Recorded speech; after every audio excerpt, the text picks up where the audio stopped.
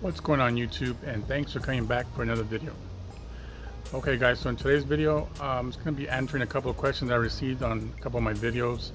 Number one is it better to bag or mulch your clippings? And number two is proper leaf blowing etiquette, I guess you can say. So I'm going to go ahead and make a quick video and answering both those questions. Alright, let's go ahead and get started, guys.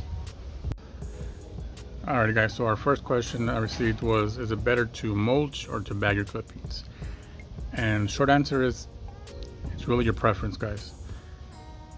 Although I would say the benefit to mulching your grass is, when you mulch, you're essentially feeding your lawn. So you're adding nutrients to your soil, and it's going to make your grass a little bit more healthy. Mulching is really good, beneficial for your lawn. But if you guys do mulch, you guys want to make sure you do not break that 1/3 rule. So for example, I normally keep this height cut about an inch or an inch and a half. Okay, if I let this go to about 4 inches, I'm not going to bring it down to 1 inch, guys. I won't be able to mulch. If I do that, it's just going to be clumps everywhere and it's going to look ugly in the yard. I don't want that. So you never want to break that 1/3 rule, okay guys? So keep that in mind. If you guys are going to mulch, if you can, keep up with the mowing. This way you avoid all those clumps in your yard and you start seeing the dead grass clippings everywhere. It just looks disgusting. Me, for the most part, if I can, I mulch, but normally I do bag my grass clippings. I'm not sure why. I just, the way, I wouldn't say prefer it, that's just the way I started, and I always bag the grass clippings. But I do mulch the lawn, guys, as much as I can. But yeah, like I said, there's not really a preference. It's not like one's necessarily better than the other, but there is more benefits to mulching versus bagging. So there answers that question, guys. And now let's go and answer the next one. Alright guys, sorry I had to do this voiceover, but my neighbor was outside making all kinds of noise, so I decided to do a voiceover so you guys can hear me a little better. This is going to be regarding a comment I received saying, can you show a proper video on leaf blowing etiquette?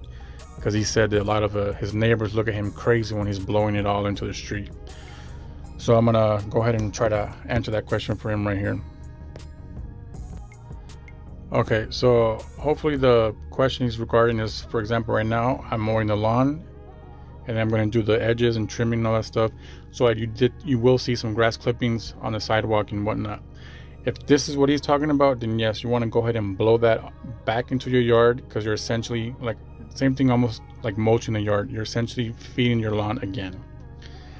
Now, if he's talking about actual leaves that are on the yard and he's blowing onto the street, then I guess I would understand why his neighbors looking at him crazy, because I mean, you're pretty much just making the street look a little bit dirtier.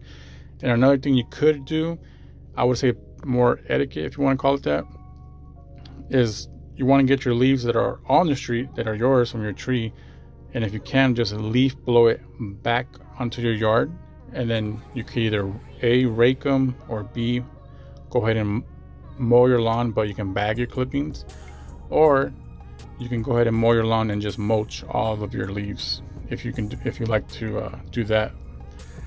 But yeah, I really hope this answers the guy's question, hopefully. And as you can see right here, like I'm saying, I just leaf blowing all the grass clippings back into my lawn, so that you're essentially feeding that lawn, and it's gonna, like I said, it's gonna really do good for your soil, add nutrients, and really be healthy. But yeah guys, that's pretty much it for today's video. So I hope you guys really found this video very helpful, and if you guys have any other questions, just go ahead and drop a comment below, and hopefully I can answer that. And if I can make a video, I'll go ahead and make a video for you guys. But thanks for watching, guys, and I'll see you in the next one. Thanks.